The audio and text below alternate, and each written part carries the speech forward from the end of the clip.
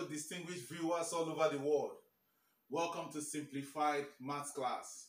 My name is Mr. Mike Omini, and today we'll be treating the topic Pythagoras theorem. All right, so please, if you have not subscribed to our videos, kindly click on the red subscribe and on the notification bell, and God will bless you as you do that. All right, so Pythagoras theorem. The Pythagoras theorem is a theorem that is used in solving the sides of a triangle that is right angle. All right. Okay, for instance, if a right angle triangle has two sides given and you're asked to find the third side, then the only simple way to do that is by the use of the Pythagoras theorem. And the Pythagoras theorem simply states that the square of the hypotenuse of a right angle triangle equals the sum of the squares of the other two sides. And of course, the other two sides are the opposite and the adjacent. So the square of the hypotenuse equals the square of the opposite plus the square of the adjacent. Please take note of that. All right, so we have that on board here. They say given a right angle triangle ABC with angle ABC equals to theta. Please take note of that. Watch this. All right, so we have this. We have this. This is a right angle triangle, right angle at this point. So this is A, B, and this is C. So this is a right angle triangle with the angle at ABC theta, meaning at B here. So here is where we have the theta. Now understand that the side that is the longest side AB, which of course is always opposite to the right angle here. You know, you have it opposite to the right angle triangle. So just know that that side is known as the hypotenuse. So this side is the hypotenuse. Take note of that. Here is your hypotenuse. Hypotenuse, HYP. All right, and so the other side that is opposite to the given angle theta, the side opposite to this given angle theta is the side we call the opposite. Please take note of that.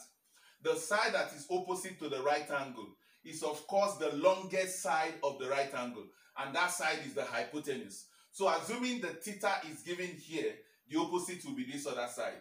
But if the theta is here, the opposite will be this other side. So the side that is directly opposite to the given angle theta is the side we call the opposite. And the other side, of course, that is adjacent to the angle theta is what we call the adjacent. Please take note of that. So the hypotenuse is the longest side, which is directly opposite to the given right angle. And then the side opposite to the given angle theta is the opposite, and the other side is adjacent. And of course, it's adjacent to the angle theta. All right, so watch me. It means that the hypotenuse is side AB. Line AB is the hypotenuse. Line AB is, of course, the hypotenuse. The hypotenuse is line AB. So the hypotenuse is A to B. And that A to B is what? Here we have a big C. So this side is known as a small c. So don't forget, this is a small c. This is the big B. So this side opposite there is the small b. And this is the A. This other side is called the small a. Please take note of that. All right, so hypotenuse is line A to B, which of course is the side small c. Don't forget that. All right. Now the opposite is line A to C. The opposite is line AC. And line AC is the small b. Why? Because it's facing the big B. So it's small b.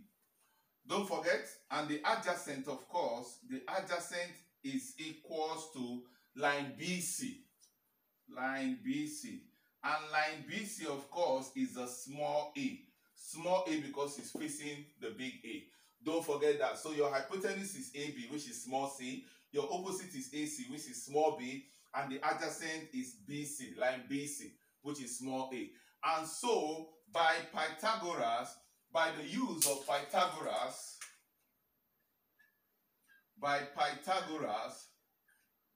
of course, the Pythagoras theorem states that the square on the hypotenuse is equals to the sum of the other two sides, which is the opposite squared and the adjacent square. Don't forget that. The adjacent squared or the opposite square. Alright, so it means that the hypotenuse, which is small c, our c squared will be equals to the opposite, which is small b. So that will be b squared plus the other side is what? A squared. And don't forget, it therefore means that, okay, our c squared will be equals to a squared plus b squared. That's what the Pythagoras theorem states. So the square on the hypotenuse is equals to the sum of the squares of the other two sides. Alright, so we are going to take an example with that to see how we can solve problems with the use of Pythagoras theorem. But before we proceed, we need to know what Pythagoras triple are. What are Pythagoras triple? Or what do we refer to as a Pythagoras triple? Alright, so a Pythagoras triple is a set of three numbers that satisfies the condition of the Pythagoras theorem. A Pythagoras triple is a set of three numbers that satisfies the condition of the Pythagoras theorem. Alright, say for instance, the number 345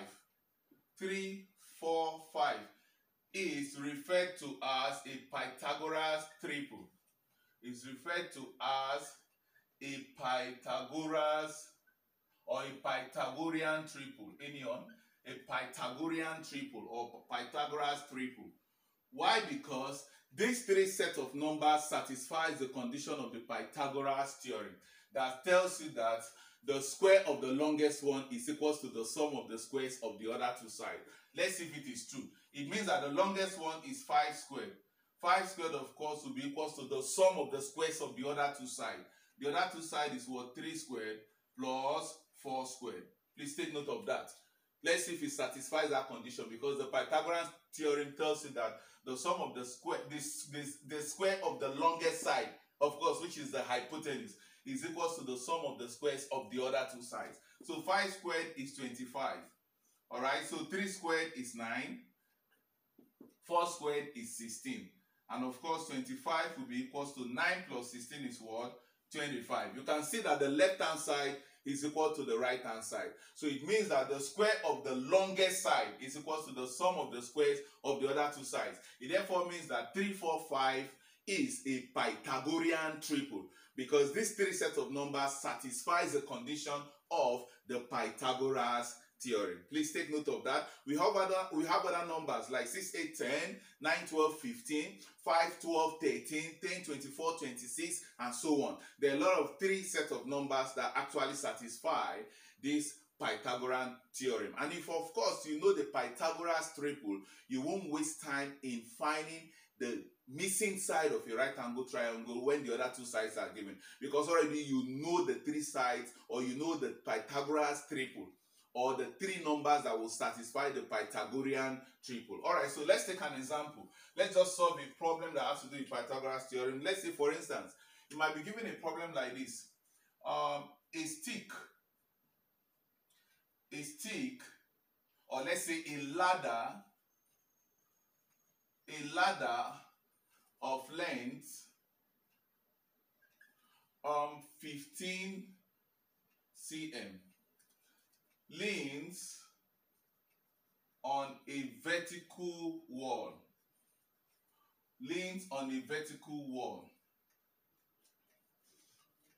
Full stop. If the distance between the ladder,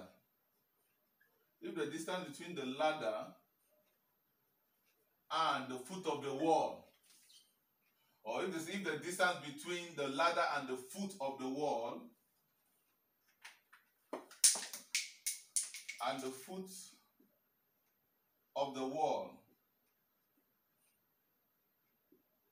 is 12 cm, find the height of the wall.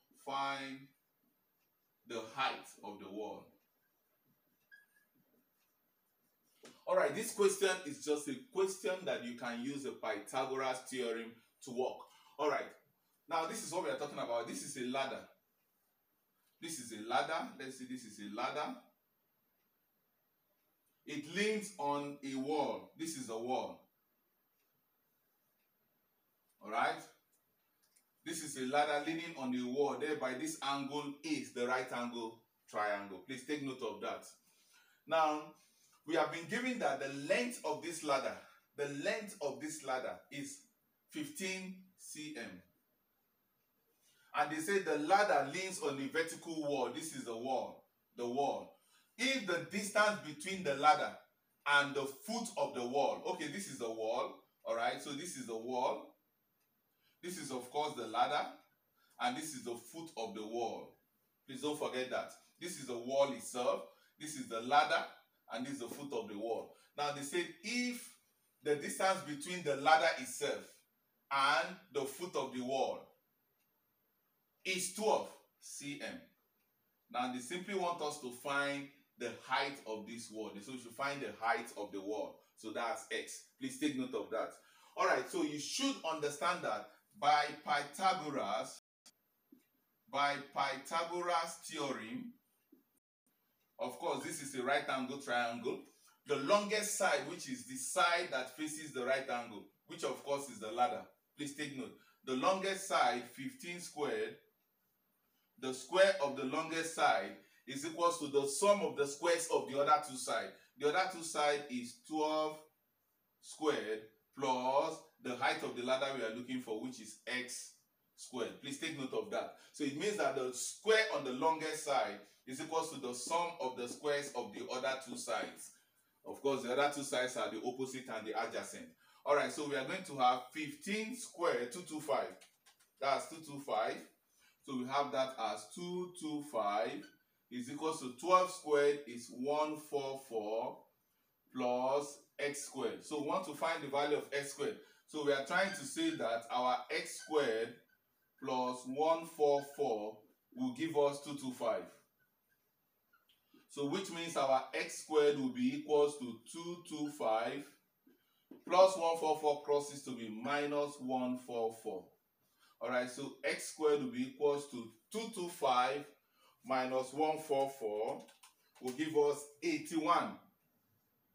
Therefore, x now will be equals to the square root of 81, which means our x will be equals to 9. So we've been able to find the x, which is 9. We can now conclude that, therefore, the height of the wall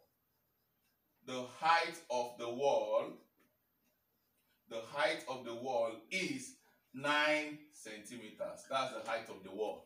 The height of the wall is 9 centimeters. All right, so please take note of that. We've been able to use the Pythagoras theorem to solve this problem, because the Pythagoras theorem is usually used in solving a problem that involves looking for the side of a right angle triangle, assuming two other sides are given. Please, that's when we use the Pythagoras theorem. And please don't forget, it's always this way. Even if you have another one where you're asked to find this. Okay, let's try a second example before we close the slide. All right, in our second example, we'll be asked to find, let's say, find the length of a stick placed on a wall, of height, let's say placed on a wall of height 12 cm. 12 cm. If the base of the stick,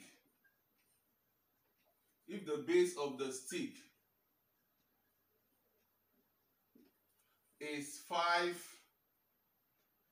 cm, or let's use meters this time around. Let's use meters, it's the same thing. So let's use meters. If the base of the stick is 5 meters away from the foot of the wall,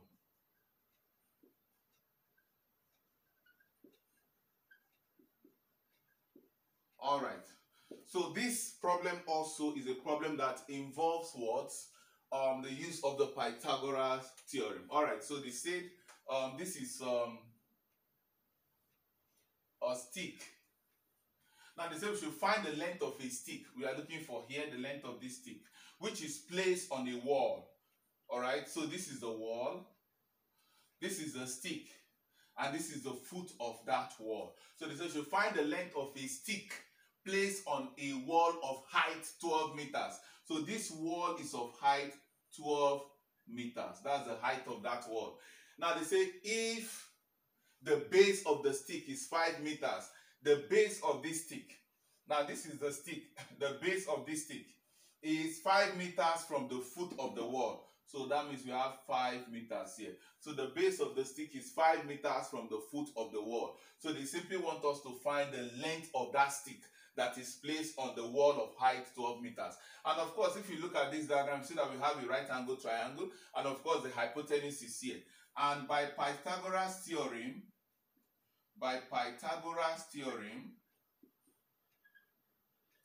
we know that the square of the hypotenuse is equals to the squares or the sum of the squares of the other two sides. All right. So the hypotenuse itself is the length of the stick we are looking for, which is x squared, is equals to the opposite can be 12 meters, 12 squared, the other two sides, and 5 squared. So the other two sides is 12 and 5.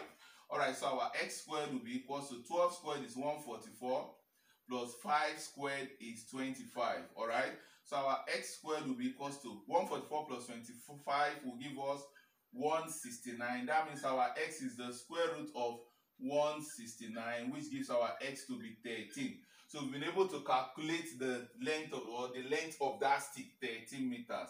Therefore, the length of the stick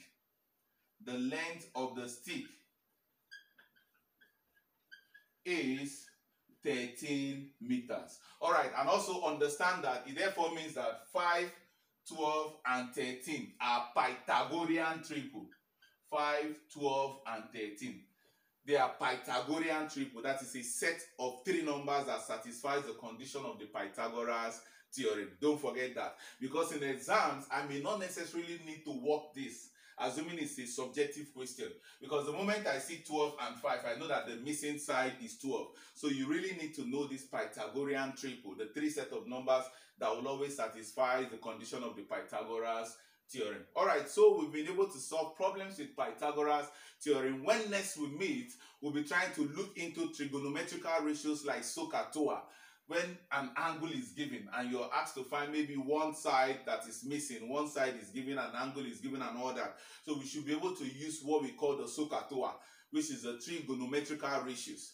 Sine angle of theta, cos angle of theta, tan angle of theta, and so on. All right. So thank you very much for watching this slide, Pythagoras theorem. I still beg you, if you have not subscribed to our YouTube channel, so please do that by clicking on the red subscribe and on the bell notification, and give us a thumbnail if you enjoyed our class. If you have any question whatsoever, please don't forget to drop it in the comment section. I will respond back to your question. God bless you, and see you in our next slide. Cheers.